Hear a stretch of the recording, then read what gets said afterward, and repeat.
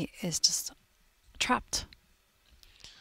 Oh, and question mark for Magnus's last move. It looks like the evaluation bar thinks E5 white is can winning. be captured. I was... Oh, knight takes pawn is possible here. Or bishop. Yeah, or bishop takes. Bishop takes or knight takes, I'm not sure. Bishop takes, there might have been rook takes f3, so knight takes on the board. This utilizes the fact that, wow, missed opportunity according to the computer, but this looks clever. If everything is captured, then later on there would have been a nasty queen check on c4. Magnus instantly reacts with rook to a2. Was this a trap? Has he tricked Gukesh? Well, queen c4 is still possible, having a lot of pawns for white, 3 pawns for an exchange. Yeah, but there's something happening on f2. We had Maurice. Whoa, Gukesh has given up his queen. Whoa. Wow. Bishop for queen now. Or maybe... Very uncomfortable position for black. Wow, what a game. Knight c5, e5, e6. Brilliant play by the youngster. This pawn is running. Both of white's pawns are running. This is scary for Magnus. Black's queen alone cannot fight the whole white army. Magnus needs something. He's sacrificing a queen for a bishop and a knight. Unbelievable. I don't think it would have even entered my radar. And what happened with this g3 bad bishop, right? It's just protecting the amazing d6 boss pawn. Supporting this pawn, defending f2. This bishop's holding everything together for white. And bang, bang. Just 2 more moves. If white gets the pawn to e6, it's game over. Very frustrating and very difficult position to play it with black. I guess Magnus is going to be pinning his hopes on establishing a blockade on the light squares. And what's happening now? Magnus threatening the white rook. There are back rank problems for Gukesh right now. He needs to take a timeout, maybe improve the white rook. a1. Okay. f3, what a nice move. Protecting it with the bishop. White's bishop doing all of the work in this game. And what can Magnus do now? The black rook is stuck. There are all sorts of threats. White's e-pawn, in some cases, can advance.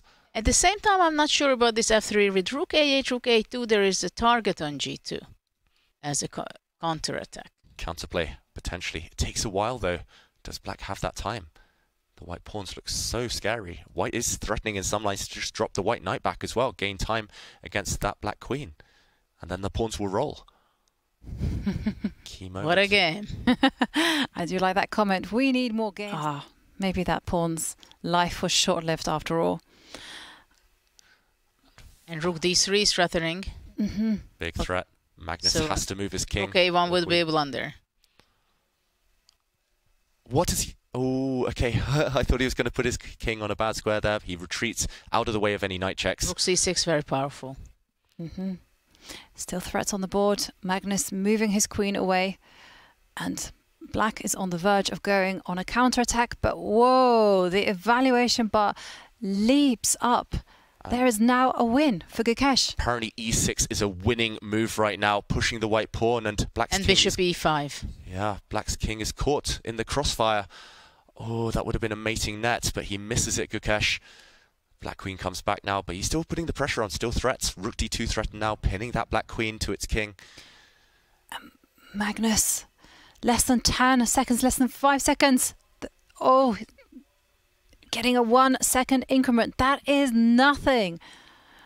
You feel that maybe that was the one moment that Gukesh could have cashed in, and suddenly he's repeating with his bishop, the black rook getting behind counterplay, the white king not safe. You see the relief of Magnus? Look at the body language. That, for the moment, I'm in safety. But he only has 3 seconds left on the clock, and only gets a 1 second increment. But on the board, Well, there's not just the board though. Bishop, check. But now the other white pawn has disappeared. All of white's winning chances are falling with the fall of his pawns. And, okay, a bunch of quick moves. Oops, Gukesh, though, gone. put his knight on the blue square. Wow, blundered the knight on e6. Oh, and take a look at that clock. Gukesh with just 1 second remaining. Magnus takes it and walks away with an Armageddon victory. Oh, what a crazy game. Amazing. They say